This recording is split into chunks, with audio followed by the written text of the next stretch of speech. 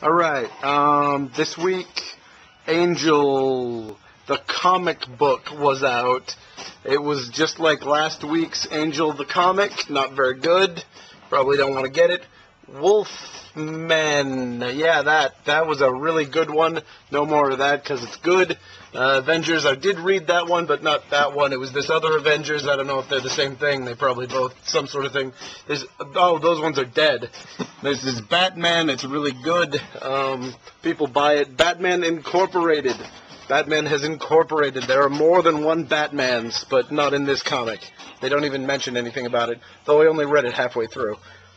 Darkwing Duck was out. Hey, everybody loves that. And, oh, hey, there's some Deadpool titles out this week. Huh? Everybody likes Deadpool. Green Lantern, wasn't much Green Lantern in it.